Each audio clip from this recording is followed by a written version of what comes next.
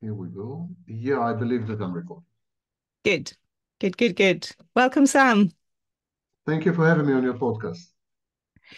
So, Sam, I've followed your work for a while, and it's always fascinated me. And I wanted to just talk to you about a few things because I know you've got a wealth of work that I'm working my way through. But a couple of things that really fascinate me, and I think are very relevant to the world we're living in today. And one of yours is the idea that narcissism is what I think you called an organizing principle in society. And then I know you had some specific advice for the young generation of today. But let me start by just asking you a little bit about your background, why this topic has become one that both fascinates you and you've become an expert in. Well, originally I've been diagnosed with narcissistic personality disorder. That was a few Okay. decades ago. Yes. And then I started to study the topic. I discovered to my dismay that there was very little to study. Mm, There were scattered writings by the likes of Freud and Kohut and Kernberg and one or two others. yes. And there was a lot of nonsense that narcissists are demonic entities and the disciples of the devil. I'm kidding you not. So this was the literature, the extant literature. And I decided to delve in order to understand myself, basically. Yes. I've learned whatever I could. And then I realized that if I wish to convey my experience and the experience of people around me, the adverse experiences of people around me, may I add, then I Mm, needed to come up to conjure up a completely new language. yes. And that's essentially what I did. And this is a language in use today. Everyone and his dog, self-styled experts online, scholars, you name There's it. plenty. Yes, I notice there's many experts. Yes, so-called experts. Mm, mm. Everyone is using today my language, basically, the Okay. language that I came up with. I was also the first to describe narcissistic abuse at the end of Yes. the 80s, the beginning of the Yeah. 90s. And that's what I've been doing for the last 30 years. I've been studying narcissists, well over 2,300 of them, Mm, and their family members, nearest and dearest, colleagues, friends, church, you name it. yeah. And I've amassed a database, which I think is the biggest in the world on the topic, Mm, and derived lessons from it, yeah. comparing it all the time, consciously or unconsciously, of course, to my own experiences. Yes. But not two narcissists are alike. So I'm very careful. I'm really attempting to be as scientific as I can. Because my Mm, background is actually in physics. I have a PhD in physics. So I am a scientist. I'm much more of a scientist than the overwhelming vast majority of psychologists who, when they grow up, want to be scientists, but don't know exactly how. And so there's a lot of rubbish and pseudoscience in psychology. yes. And there are precious few who are rigorous and try to apply the scientific method. And I want to believe vaingloriously that I'm one of them. And you are a psychiatrist as well. Is that No, right, I'm not a Sam? psychiatrist. I'm a professor of psychology, clinical psychology. I'm not Ah, a clinician. Yeah. no. Yeah. So it all stems from your own diagnosis, which is fascinating, and then a 30-year sort of period of really researching something that hadn't been properly researched before. Yes. Well, it has been mentioned, of course, has been described and so on and so forth.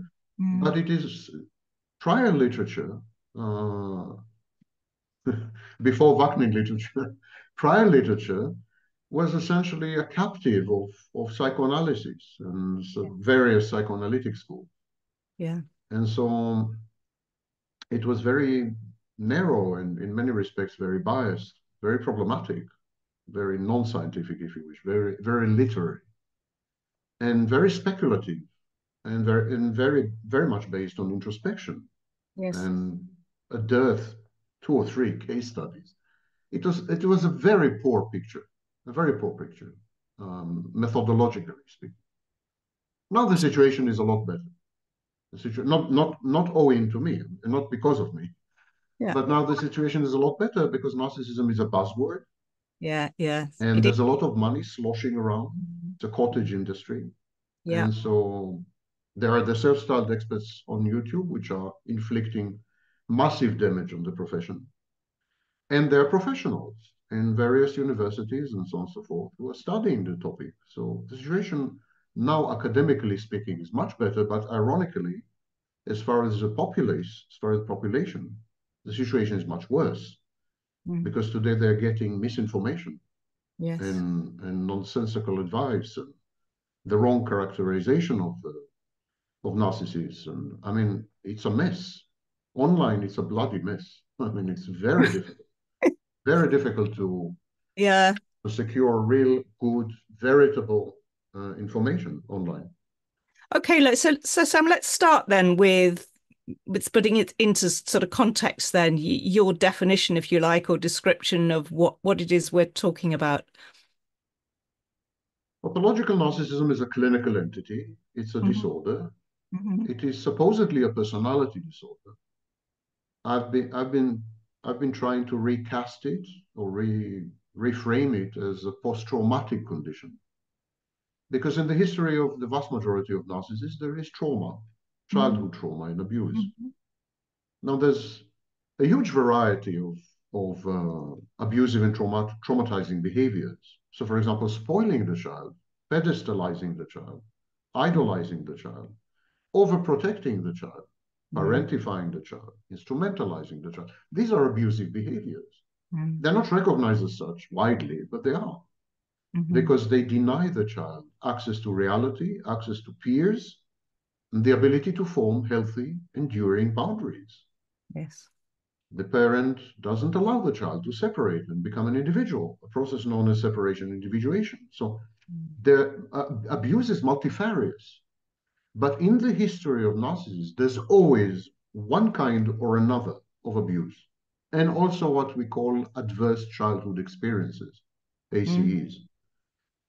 So why not consider narcissism as a form of post-traumatic reaction, or post-traumatic condition? Now, this is not a scholastic debate.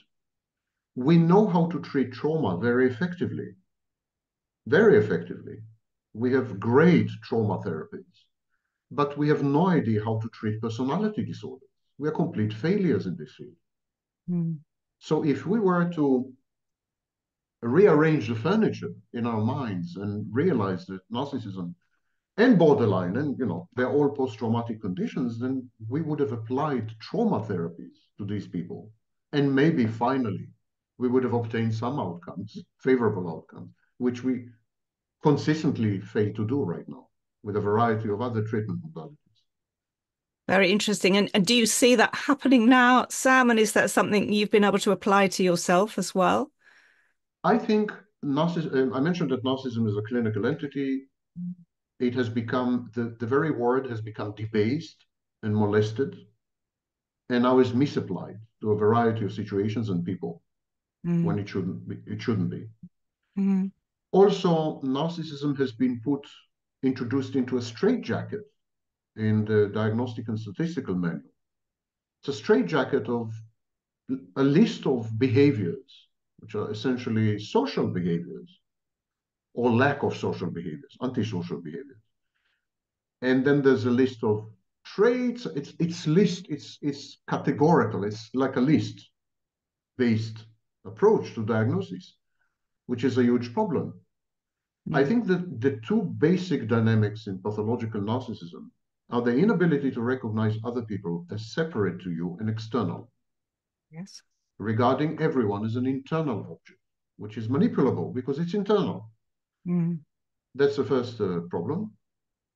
And the second problem is the fact that narcissism, pathological narcissism, is a reaction to abuse and trauma in very early childhood. And therefore, this abuse and trauma disrupt the formation of a self. Ironically, the narcissist is selfless, doesn't have Right. a self, doesn't Yes. have what Freud used to call ego. There are no mechanisms within the narcissist that allow the narcissist to interact with reality, to differentiate reality from fantasy, to Mm. regard other people as stand-alone external objects which are separate to the narcissist, to develop empathy, to engage in productive relationships which involve intimacy and true interest in the partner. They're unable to do all of this because their development, the development of narcissism, has been disrupted very early on and has never resumed in any meaningful way afterwards. So these are the two core issues in narcissism. All the rest are symptoms. It's like we keep discussing the symptoms. Narcissists are exploitative, they're envious, they're this, they're that. It's like discussing temperature rather than discussing the pneumonia bacterium, you know? Yeah. It's going back to the root cause, isn't it? To say, where We did this? need to go back to the root cause, and we are not doing this. We Yeah. are not discussing trauma in narcissism. We are not discussing problems with the perception of other people in narcissism. We are not discussing all this. We are confining ourselves to symptoms, behaviors, observations. It's all very phenomenological, very superficial. Yes. There's no real dive into the depth of narcissism. And narcissism is an abyss, a huge abyss. I think narcissism, and I'm not alone, I mean, I'm preceded by giants like Otto Kernberg and others. I think that narcissism is possibly the second worst mental health affliction after schizophrenia. I think it's that bad, and so did Otto Kernberg and quite a few others. It's really bad. And so to say, well, narcissists are basically glorified a-holes or exaggerated jerks, and that's not correct. That's not true at all. This may be the facade, but it's not the background, it's not the hinterland. So this makes a lot of sense, Sam. And are you alone in following this path and looking at the root cause and finding this link to trauma and being able to explore that, or are other people joining you? There are other people, of course. People like Judith Herman, who is trying to link trauma with borderline personality disorder, and so on and so forth. But we are faced with a major problem in the profession, and that is the fact that starting in the 1970s and 1980s, we have discarded everything that came before as non-scientific. So starting in the 1980s, there is a pretension to science. Psychology can never be a science in principle because its raw material is mutable and changeable. And so it can never be a science. It could be a form of literature, structured literature, insightful literature, of course, but never a science. And yet there is this pretension to science. Psychologists believe that if they use statistics, it makes them scientists, you know. And so we just trashed everything that came before. I'm talking about Freud, I'm talking about Jung, I'm talking about Kohut, and even Kernberg. And we just trashed these people. We have committed patricide, but at the same time, the whole profession became ruthless and rootless. Ruthless and rootless. And so it's not going anywhere because Yeah. it deals with apparitions, it deals with superficialities, it deals with observation, because that's what science does. Real science is about observations in laboratories, about experiments, about studies. We don't deal with the essence of the sun. We observe the sun. We don't have a dialogue with an atom. We observe the atom. And so they say, well, it's the same for people. We don't need to talk to them. We don't need to go deep. We don't need to understand. We just need to observe them. It's a kind of second generation behaviorism. Yeah. Behaviorists, the original behaviorists, have dealt with rats and mice. And now the modern behaviorists are dealing with people. And yes, it does, of course, provide the capacity to predict certain behaviors under certain circumstances. So it's pretty useful when it comes to advertising or politics or show business and entertainment. Making behavioral predictions is a money-maker proposition, a money-making proposition. So that's why all the emphasis is on that. Mm. I mean, you can't make money by realizing that the narcissist cannot tell the difference between reality and fantasy. What kind of money is it in there? This insight couldn't yield any kind of profit or income. And frankly, brands in psychology, they go to profitable propositions. Like a grant would gravitate towards something that could be applied in advertising. Yes, I get it. Everything follow the money. Everything, everything Yes, and follows. it's a corrupting influence. It's a Yes, yes, corrupting. It also motivates many scholars and academics. Motivates them to jump the gun yes, and to come up with findings based on very luridly put together studies, yeah, non-representative samples, wrongly applied statistics, and outright fabrication. Consequently, 80% of experiments in psychology cannot be replicated. yes. This is known as a replication crisis. We see this in so many sectors of society, though, don't we? Where money talks and people follow the money with their studies. But I wonder then if we can talk about how you see narcissism as this, what do you call it, an organizing principle in society? Do you see it then reflected in or manifesting itself in families, in groups, in organizations, and then in the wider society through politics? Human history can be grossly divided into two parts. The first part has dealt with tangibles, all kinds of tangibles, commodities, land, I mean, tangibles. Even money was tangible for a while. Yes, And the becoming second bit, less. no, now we have cryptocurrency, which Yeah, are I know. utter, you know. So, and the second period has dealt with symbols and the manipulation of symbols. And then within this second period in human history, which is pretty recent, and within this period, started with the Enlightenment in Europe in the 17th century, we've had phases. We've had phases. And the most recent phase is attention, the manipulation and commodification of attention, and Yes, now the manipulation and commodification of reality itself. yes, So now we are on the verge of coming up with products that package reality, manipulate it, and provide you with alternative reality or augmented reality or everything but not actual reality. That's the metaverse, for example. yeah. And to a very large extent, I would say social media. Social media. Yes, I was going to say social media. I mean, how do we?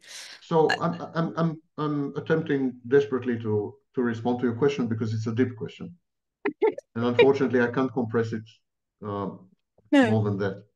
Yeah. So, in an economy whose main products are attention, or Hmm. main tender, legal tender, is attention, in Yes. reality, narcissists are uniquely positioned to benefit Hmm. because narcissism is the art of garnering attention, also Yes. known as narcissistic supply. Yes, I see. And narcissists are experts at substituting fantasy for reality. Narcissism is a fantasy defense, Hmm. gun or eye, fantasy defense writ large. Hmm. Narcissists are experts in garnering attention in order to support their fantasies, which sounds like the job description of the future. Yes. In other words, narcissism is what we call a positive adaptation. Yes. In our emerging civilization, narcissists are uniquely positioned and uniquely skilled to benefit. And so narcissism is on the rise, on the increase, on the ascendance, because more and more people discover that being a narcissist pays. You could even become president of the United States in some cases. So there's no incentive to modify or regulate narcissistic behaviors, to transform somehow narcissistic traits into pro-social traits, Yes. to treat narcissism if you're diagnosed with it. Why would you treat narcissism if you're working in the finance industry, for example? And it suits you. Yes. So I see a couple of things you've said there, Sam. One, it probably has its origins in trauma, and there are many different kinds of trauma that a large number of people have probably experienced. And then that maybe creates the potential or the traits that can then go on to be emphasized, if you like, if one sees an advantage in, would that be right? The environment that we have created, the new economy, new society, new civilization, in short, Mm. has probably been created by narcissists Yeah. and schizoids, which are close cousins to narcissism, Yeah. and is conducive to narcissism. Narcissism pays. Mm. Narcissism pays. It's exactly like, let's say, if you are in Nazi Germany, psychopathy pays. Mm. And if you're in prison, crime pays. Mm. Adapting to the environment is the number one dictum of human life. And ironically, mental health is defined as adapting positively to a changing environment. Yes. So in Nazi Germany, an altruistic, charitable person would be mentally ill. And in Auschwitz, a happy-go-lucky person would be mentally ill. And in today's world, anyone who is not a narcissist has a problem. And I can foresee a future where we would be treating people in order to inculcate in them a modicum of narcissism. Gosh, Sam, that's a scary thought. Actually, I'm not original in what I'm saying. In 2016, in July, New Scientist came up with a cover story. Parents, teach your children to be narcissists Right. because it's a positive adaptation to a changing environment. Yes. And what are your thoughts about that? Yes, I agree. You do. I fully agree, yes. I Mm. even think that psychopathy is the next stage. I think we're transitioning to a world where narcissism coupled with psychopathy, a condition known as malignant narcissism or Yes. psychopathic narcissism, would be the name of the game. These people would rise to the top. We already know that in corporate settings, for example, studies by Hare, Robert Hare, and Babiak, we already know that in corporate settings, there's 5 times more psychopaths than in the general population. Yeah, yeah. That's 500% more.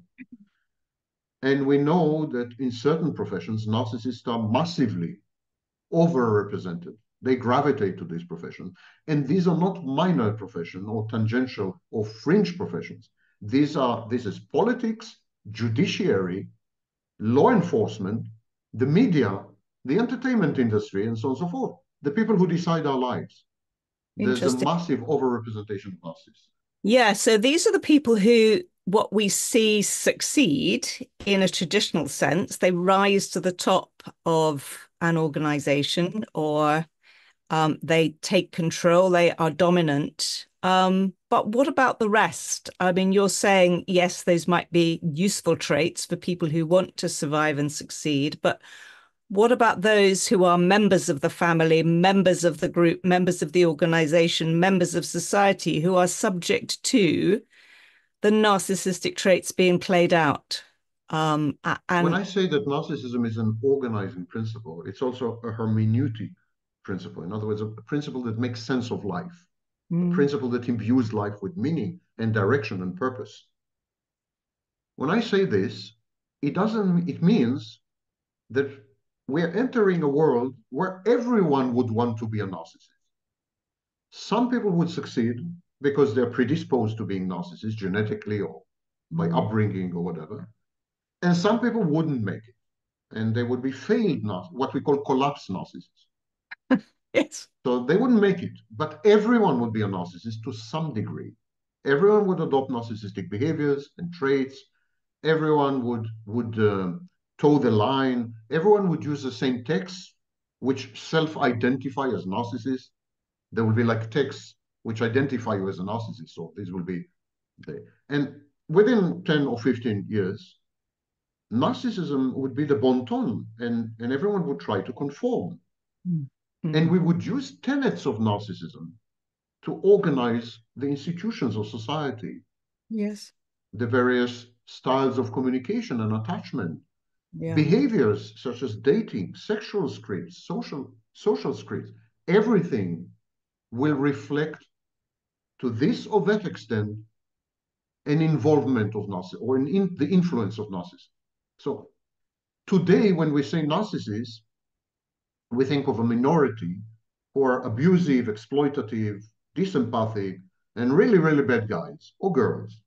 Mm, But 20 years hence, you wouldn't need to say narcissist because everyone would be a narcissist. And so people would exploit each other transactionally, and it would be considered utterly ethical and acceptable behavior. People would not have empathy, would lack empathy. Empathy would be a relic of times by Gunn. And those with empathy would be considered naive or dumb or mentally ill. I know it sounds bizarre, but this is exactly the way religions develop. And in Yes. my view, narcissism is a secular religion. Each and every narcissist is a godlike figure, in his own eyes at least, a godlike figure. And the narcissist worships his or her false self. And so it's a church. Narcissists are missionary. They try to convert you to their point of view. A narcissist would like you to tell him that he's a genius. So he wants you to convert to his point. He introduces you, inducts you into a shared fantasy. So this is a contagion. This is something that people don't appreciate. It's a contagion. It's a pandemic. Yeah.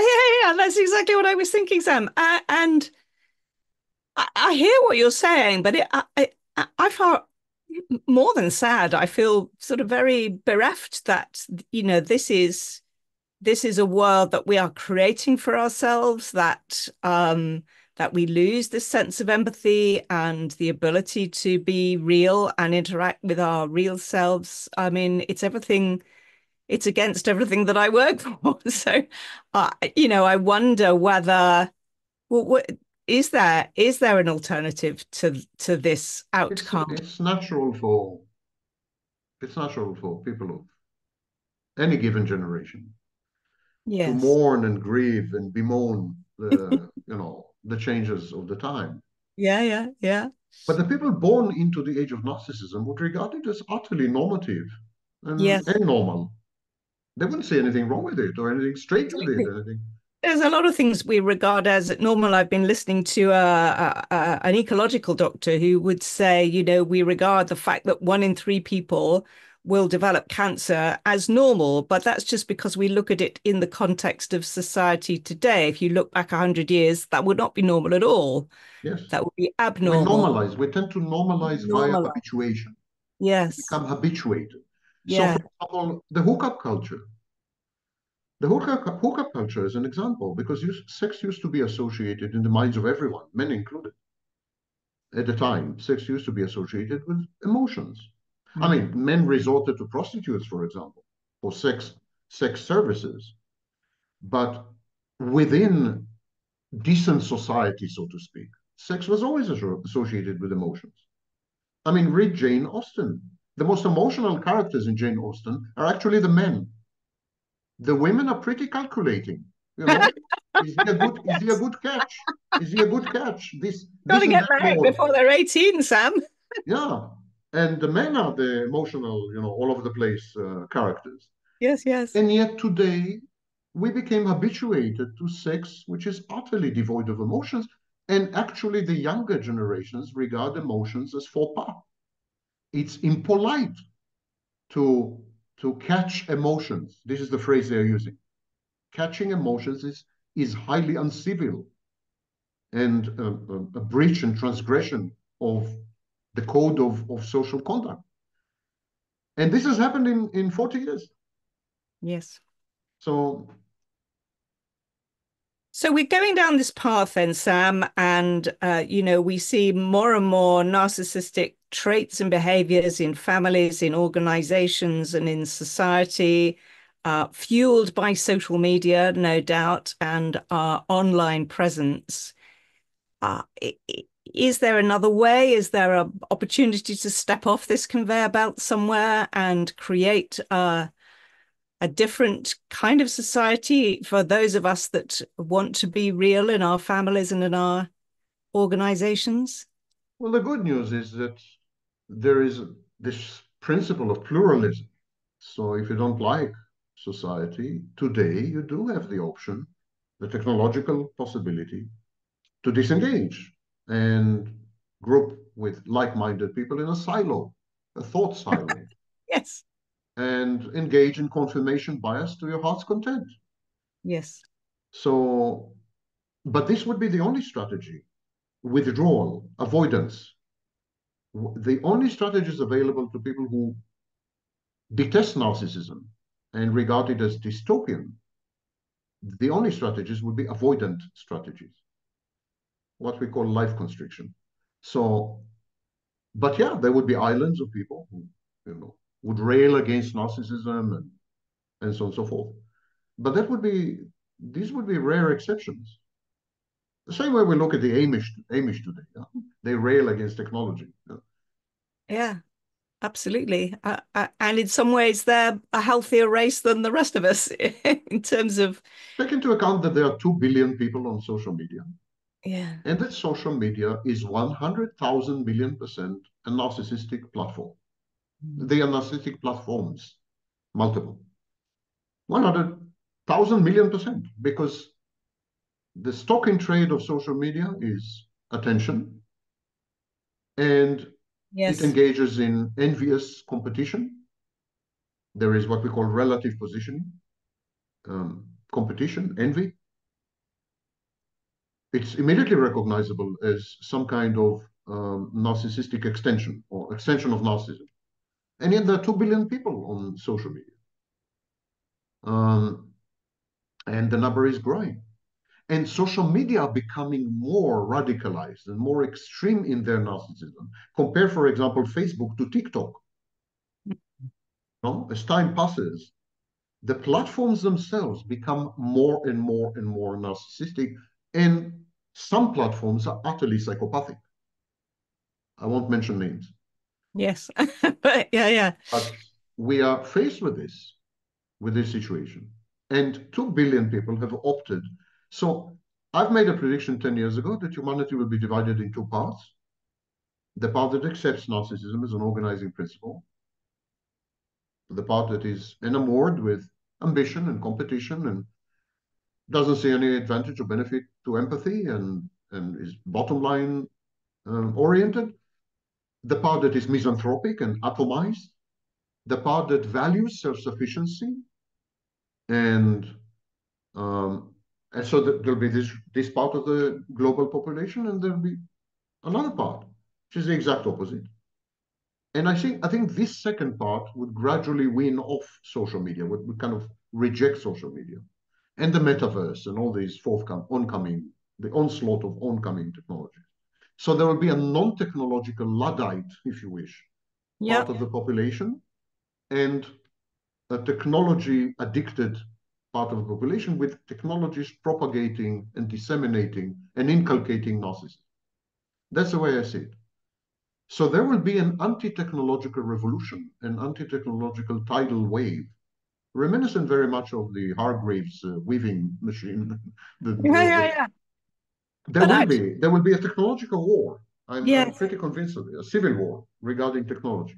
I think so. I went to a conference 10 years ago where the speaker was talking about revolutions and the revolutions we've gone through and the technology revolution. But beyond the technology revolution was maybe what you're describing, the consciousness revolution, or the ability to come back to conscious choice, thoughtful, critical thinking. And that was actually maybe the next and superior stage to the technology. So there must be some people who, No, I disagree no, vehemently. I no. don't think there will be a global trend that will engulf and encompass everyone. Mm, I think the vast majority of humanity have made their choice, mm. unequivocally made their choice, and they have chosen narcissism. These are the selfie generations and so on, the digital natives. They've made their choice, and they're highly narcissistic. And end of story. It's irreversible.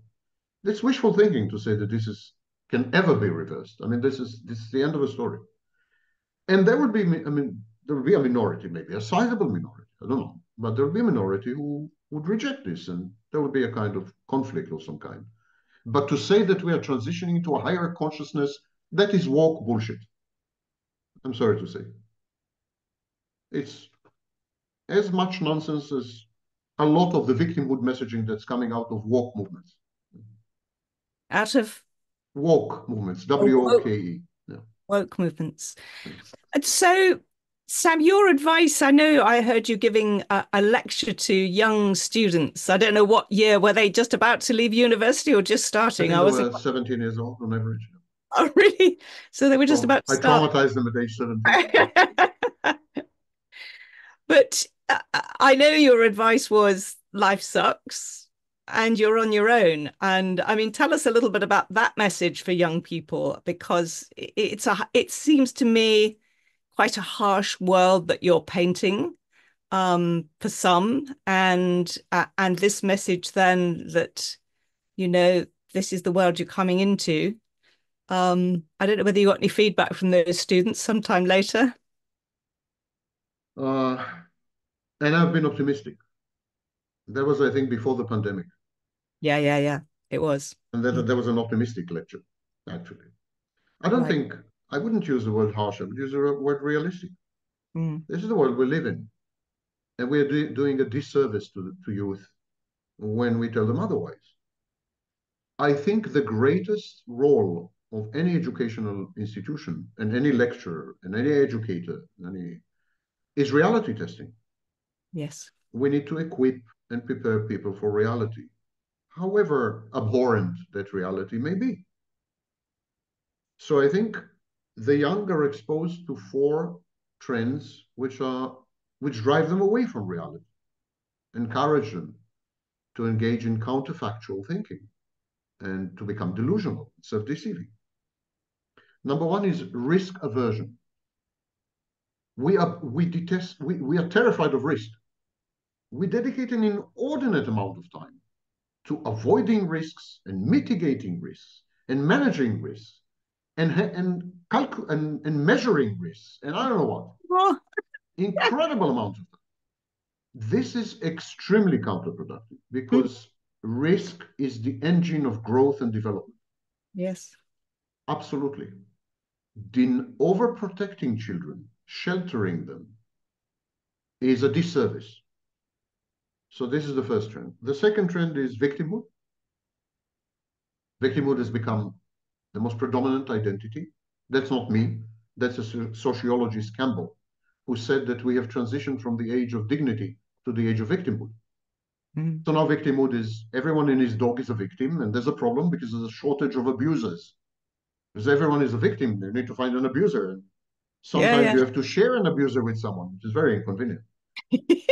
Everyone is a victim, and victimhood Yes. became not only an identity movement, but victimhood imposes obligations on other people because it self imputes rights. If you're a victim, you automatically have rights. And these rights impose obligations on other people.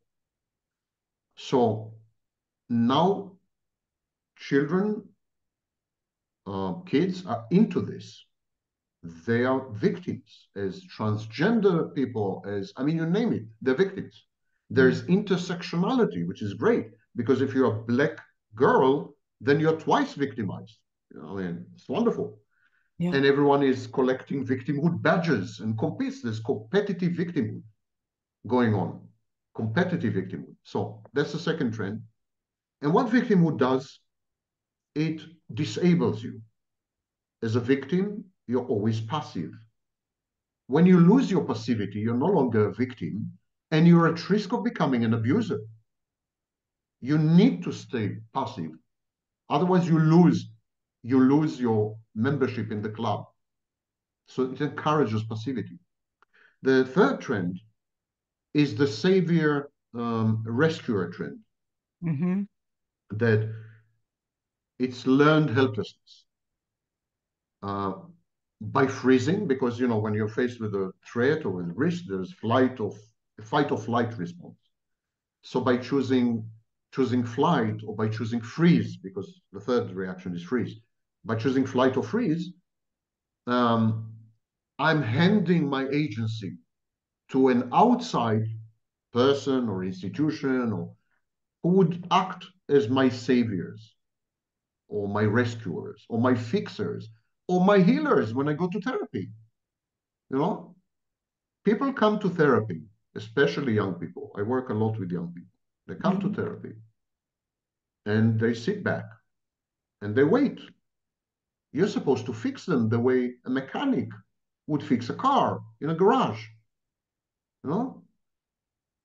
So they're there. They've made an effort. Shouldn't this be enough? They made an effort to attend the session. Shouldn't this be enough? Doesn't this entitle them to being fixed or being healed? And so on. So this learned helplessness is a third trend. And the last trend, I mean, there are many others, but the four that worry me the most. The last one is what is entitlement.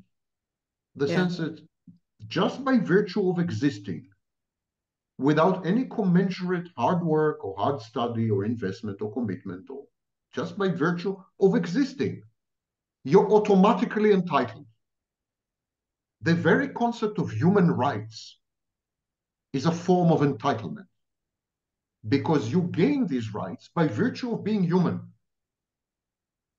which I think is very bad psychology.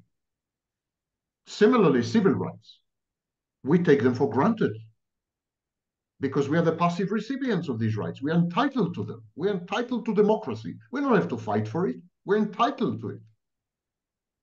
We're entitled to be respected. Why should I respect you? What gives you the right to be respected? You So, need to, yeah. so risk-taking, victimhood, Savior, rescuer complex, savior, and rescue, and entitlement. entitlement.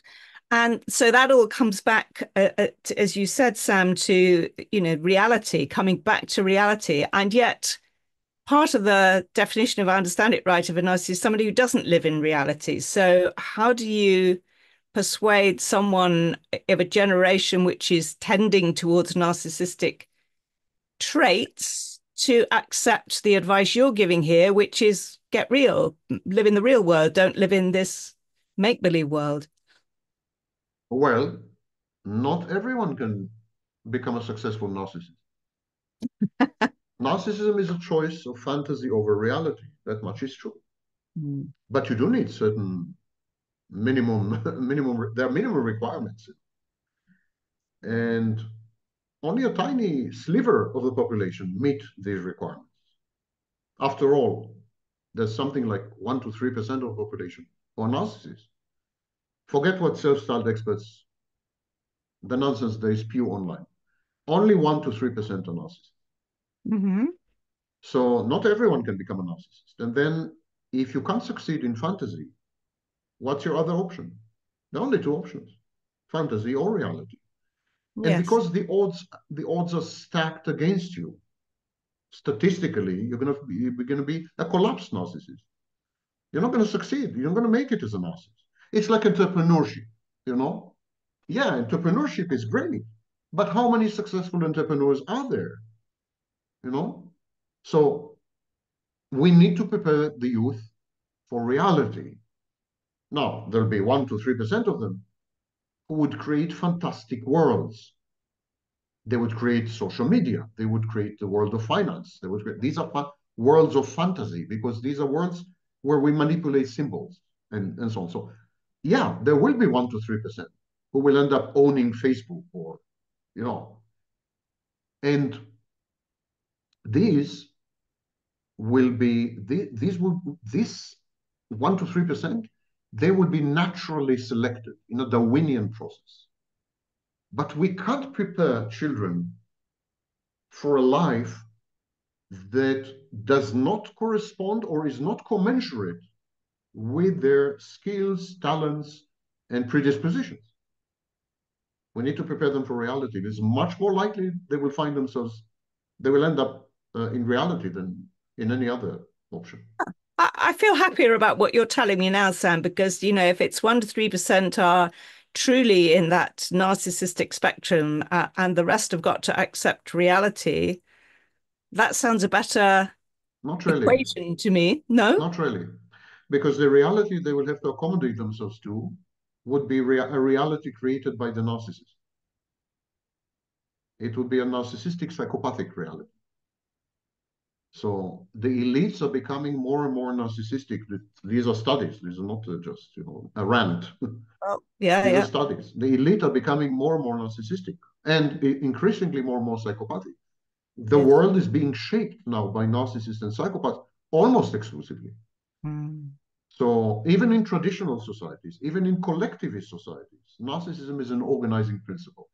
So your grandiosity in a collectivist society would be belonging to a certain company or group or club. While in America, your grandiosity would consist of an individual accomplishment, but it's there. So the whole world is becoming narcissistic psychopathic. So these people who cannot make it, these people who cannot become narcissists and psychopaths, they will be second-class citizens. They will be enslaved. We're entering a civilization of a crust of 1 to 3% who would rule as elites, but not even pretend. Today we have the pretension of democracy or the pretension of liberalism or the pretension of human rights. Narcissists and psychopaths don't bother with this nonsense. Yeah. That's And I, why, that's why, allow me just to say yes, that this is why authoritarianism and autocracy are on the rise. yes. That's exactly why. Because these people, the Putins, the Erdogans, the Netanyahus, the Viktor Orbans, the Donald Trumps, they don't bother with niceties. They don't. What you see is what you get in this case.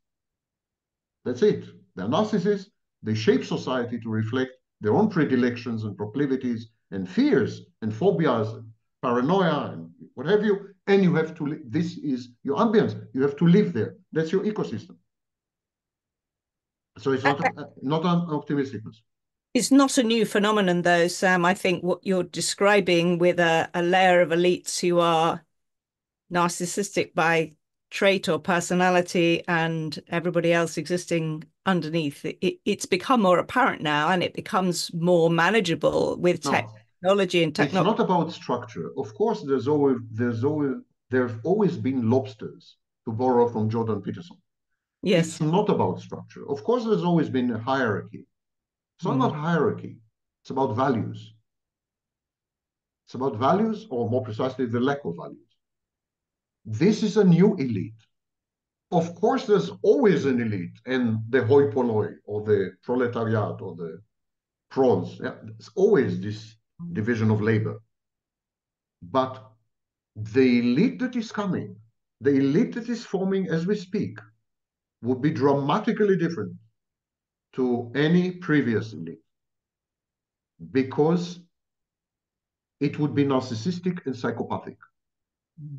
And narcissists, and definitely psychopaths, lack so many elements of humanity, of being human, so many elements of humaneness, of being human, that there could be a good philosophical argument that they're not in the superstitious, idiotic sense that they're demons or, I mean, forget, that's not my style, you may have noticed. But I mean, if you lack empathy, if you're unable to conceive of other people as external to you, if you regard them as internal objects that you can manipulate, if you have no access to emotions, tell me in which sense are you human? In which sense are you human? I've just taken away the three critical elements in defining who is human and who is not. You may be an android, you may be a robot, you may be a great simulation of a human, but in which sense are you human? I don't think they are. Well, there's humanity and there's humility, and I don't see either of those in the characters you describe. Narcissists and psychopaths lack the most basic prerequisites to qualify as members of the human species, Mm. psychologically speaking. Mm. Organically, biologically, they're human, but psychologically, they're not So, as we define a human. No. Sam, what have you learnt from coming to terms with your own diagnosis and understanding how to manage your own No, traits and I prefer to keep my private life off limits. Okay. I'm here in my capacity as expert on I narcissism. was just interested to know whether that has informed some of your I thinking. prefer to keep my private life off limits. Thank you. Okay. And so what advice do you have then for listeners coming to terms with the world as it unfolds, who don't particularly necessarily want to become or develop their narcissistic traits? Expect nothing. Isolate yourself to the best of your ability, become totally self-sufficient as far as you can. Of course, there's always dependency, there always networks of dependency, and unfortunately, we cannot evade them or escape them. But orient your life to become more and more self-sufficient. Make it a life goal to become more and more self-sufficient. For example, by becoming maybe self-employed. One example. Uh-huh. Uh-huh. Um, expect nothing. You'll never be disappointed. Minimize vulnerabilities, exposure, and sharing. These are dangerous and Mm-hmm. becoming more dangerous by the day. Mm-hmm. Um, leverage opportunities, situations, and institutions in your favor, and try to the best of your ability to limit your empathy where you can make the most difference without incurring any costs which are excessive, which is not an easy proposition No, in today's world. no. Um, there is no refuge. People deceive themselves and they say, well, this is the situation in North America or in the United Kingdom, in the West. So if I move away from the West, I go to Asia or I go to Africa. These people have never been to Asia and Africa. I have. I've lived in these continents. No difference whatsoever. How narcissism manifests, the way it is expressed is different, but it's there, absolutely there. And it's on the ascendance, exactly like in the West. It's a global phenomenon. There's no refuge, no sanctuary, and no escape. So make your life into a lifeboat and a sanctuary and a refuge, and prepare for the worst because it's definitely coming. And these are Yeah. not the ramblings of a messianic nutcase. This is unfortunately, I think, a well considered, quite cool headed observation of things the way they're going. So make your life into a life raft or a lifeboat and prepare for the worst. Yeah. It's a Robinson Crusoe Yes. mentality, I would say. Yeah, If you need a role model, then I think Robinson Crusoe would be it. Because he didn't give up on being productive or being creative, or he didn't give up on life. Robinson Crusoe embraced life, even more so after he found himself in the status of an castaway. He embraced life, and yet he was very vigilant. He was self-sufficient. He was not naive, not gullible. He did not develop any expectations. He didn't have any expectations. He was positively surprised when the ship, was on the horizon. He didn't expect it. I think it's a perfect model for today's world. We are yes, all islands. We're all yes. islands, and there's an enormous perfect storm, which is already happening. A Hmm. twister of incredible proportions. A Yes. period of transition, of course. 100 years from now, we'll look back and we'll see this is a period of transition. I'm not kidding myself that this is unprecedented in human history. But regrettably, the people who are going to take charge are severely compromised, severely deficient. They've always been dictators, bloodthirsty and bloodlusting, people. And there's always been narcissists, and there's always been, you know, there's nothing new in this. But there's never been um, an elite that is essentially deprived of any ability to relate to other people, Mm. any empathy, any access to emotions, in short, any common ground with others. There's no common denominator, no common language, no common ground, no possibility to efficaciously communicate with these people, with narcissists and psychopaths. The Yeah. communication is on the surface. Now, narcissism and psychopathy and the prescription for the young that I mentioned, it's about self-efficacy. In other words, the ability to obtain favorable outcomes when you act in the environment and on the environment. And it's about agency, and it's about personal autonomy. and it's about independence. They're all very laudable things, commendable things. It so happens that these are also the only protections against narcissists and psychopaths. Mm. Unfortunately, you can't exercise these faculties within society.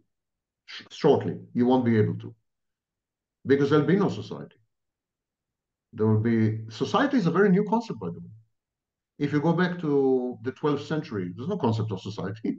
Society is very new, a new concept, new idea. Whose time has come? I mean, whose demise has come? We're going to revert to a much earlier period, a feudal period, in effect. We already see this in income inequality. Mm-hmm. So we're going to go back. We are going back in time. We're time traveling to a feudal period, neo-feudal period, which is totally atomized because people up until the 16th or 17th century, they didn't belong to countries. They belonged to their village. Yes. They defined themselves via their local patriotism. They belong to a village, and so it's gonna happen again. We're gonna be totally atomized. So we're going to go back to our tribes, our smaller groups, our Even smaller, yeah. I think locations, maybe a single building, maybe something like that. And even that is optimistic. I think the vast majority of people would end up in a room with being very close to self-sufficient in every way, shape, or form, working from the room, living in the room, entertaining themselves in the room or the apartment if they're lucky, because housing prices are what they are. So, and I think that'll be it. And I think that will be the new organization of human groups or collectives. I wouldn't say societies anymore, because there'll be no communal interactions. Communal interactions will become more and more dangerous. Yeah. The world is becoming dangerous. I agree with you on much of that, Sam. I don't want to find that there's only a bleak outcome, but I think your advice to be Robin Hood is Robinson Crusoe, actually. Robinson Crusoe, but Robin Hood, it's Robin Hood versus Robinson Crusoe, isn't it really? Well, Robin Hood was a bit of an outlaw, but yeah. Oh, Sam, thank you very much. Have you got one final word that you would like to share? I think the only thing we didn't cover, and by the way, it's not bleak. You keep saying bleak and dystopian and horrible. I can see on your face that you're a bit, Yeah. discombobulated. It's bleak to you and me. Yes. People in the future would not consider it as bleak at all. They would consider it as normal. They would be joyful. They'll be happy. Even today, 42% of adults in industrialized societies choose to remain lifelong single. Mm. The rate of marriage has gone down by 49%. Many women and men decide to remain childless, and they're extremely happy with their decisions. Yes. Many Yeah. studies show that childless people are much happier than parents. So it's not that the future looks bleak to you because it's unfamiliar, but habituation and familiarity, they would breed joy, not contempt, but joy. I don't think we should be that pessimistic. The new We, normal, that's all. One thing I think we didn't cover is gender, yes. and there is a war. There Yeah. are two trends. There's a war between genders, and there is the emergence of a unigender. Mm. And so this, to add to your bleak outlook, already I think there's a disconnect between men and women. And I'm now putting aside uh, homosexuals and other sexual orientations. Talk about heterosexual. Already there's a serious schism and break between men and women. It has numerous reasons. I will not go into them right now. I have a whole contemporary sexuality playlist on my YouTube channel. But I think it's a threat much bigger, much larger than climate change. Mm. Climate change is a huge threat. But we're going to adapt. We're going to move inland. We're going to find a way. We'll survive. We'll survive climate change because we have already. Humanity emerged during the Ice Age, and then the world became 20 degrees hotter. Absolutely. And we're happy. Look at Yep. us, you're Yep. suntanned. So I think we will survive climate change. I am not as sure that we will survive the estrangement between men and women. Mm. Not as convinced. The break, the schism, the divide between men and women is really beginning to worry me considerably. That is something I agree with you, is bleak.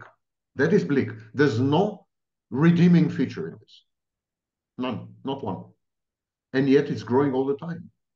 If you follow Pew Center, they monitor the population of the United States. You follow their studies in the past 20 years. It's shocking. The numbers are shocking. What's happening is shocking. If you talk to young people about dating, about Yeah. sex, Yeah. about it's shocking. Even the frequency of sex, of course, has declined by 40 odd percent among young people. The number of sexual partners, but also the frequency of sex. They're disengaging. They are divorcing each other. They're avoiding each other. They're terrified of each other. They're anxious when they're Well, together, and they're not happy. indeed, the population is going right down in most countries, isn't Population it? is going down. And now there's this myth that the planet is overpopulated. Of course it's not. Yeah. We are 300 million children short Yes. because we have pension systems.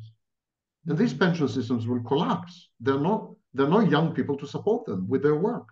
Yes. We need 300 million people, new people, to support only the pension system. And Mm. we need another around 200 million people to support consumption at its current level without growth.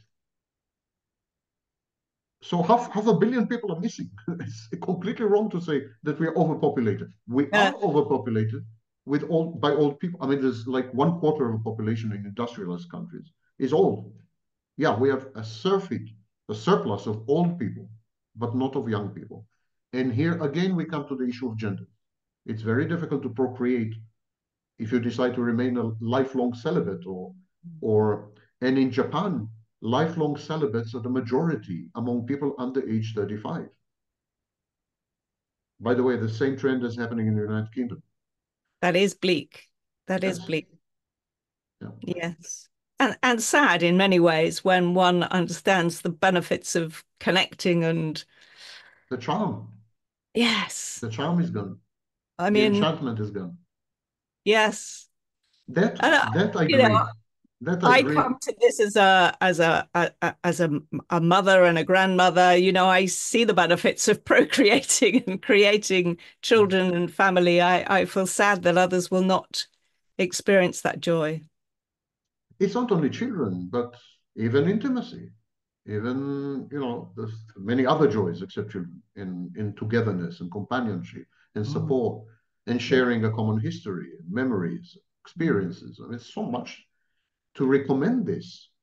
Um, and yet, the men and women increasingly regard each other as enemies in all age groups, by the way, but it's especially pronounced among the young. And this I regard as a serious threat to the existence of the species, much more than climate change.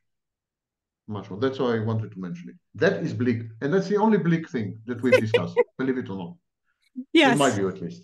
Good. Okay. Well, we'll forget Robin Hood. We'll finish on Robinson Crusoe and finding our own lifeboat, which I like the sense of, Sam. Thank you so much for your time. It's been really, really interesting, and I'm sure there's a much wider conversation we could have given more time. Thank you for having me in your podcast. Take care. Thanks, Sam. I hope that recorded all right at your end. I'll try to put an end to it. I'm not quite sure how. You can take out the bit about Robin Hood, and also you may take out the bit, I'll take it out, where I ask you about your